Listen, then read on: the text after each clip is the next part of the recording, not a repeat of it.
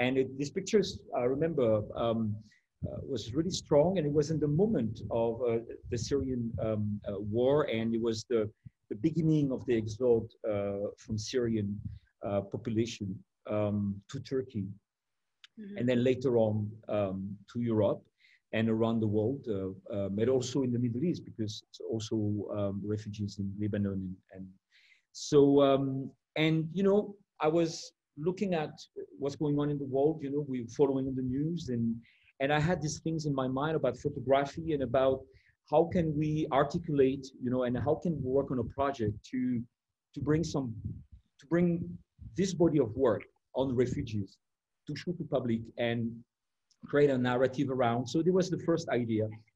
And I remember thinking then maybe the work of Shushtun Aral was certainly great, but in that very strong period, because it was a very strong period, very, very hard period for millions of people in that time from Syria. The idea is about curating an exhibition, having also different activities around the exhibition so we can attract more public. Our goal is to get more public to see the work, to look at the work from the photographers, and to also be in the platform, interactive platforms. Start to think then, you know, why not to do it on the 20th of June? And so I was working to look at, to create a new platform. Yeah, and then after we find this platform online, I had this idea to, okay, so let's do it virtually, but let's create around this exhibition on the same note that exhibit is about, interactivity, having interview with photographers, and then very quick, actually, I thought that it was a fantastic opportunity. First week of the exhibition, we had more than 7,100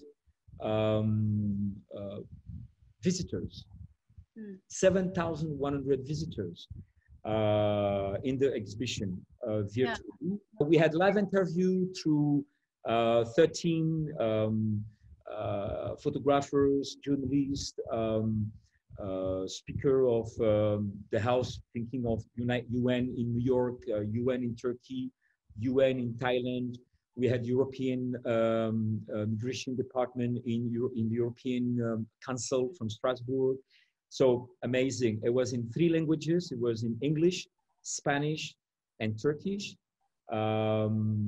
We had, yeah, so the attendance for the interviews, by the way, we had more than 1,300 people who attend in total all the interviews, and we had more than 30 press articles.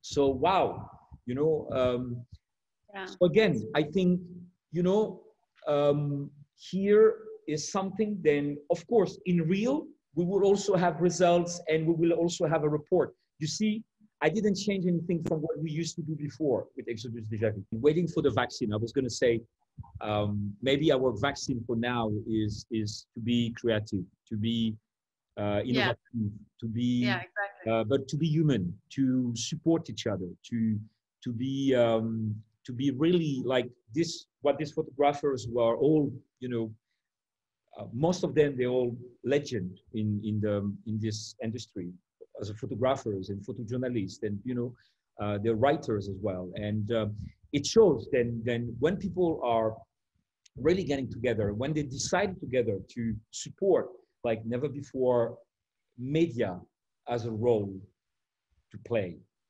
and play about the images that they are showing. Journalists also has a role about what they write, about how they, you know, express themselves. Photographer has also a role, like they always had a role of witness. They witness, and yes, I think, unfortunately or fortunately, I don't know if it's, I think it's unfortunate to get used of looking as photography about the refugees, about war, about, you know, getting use of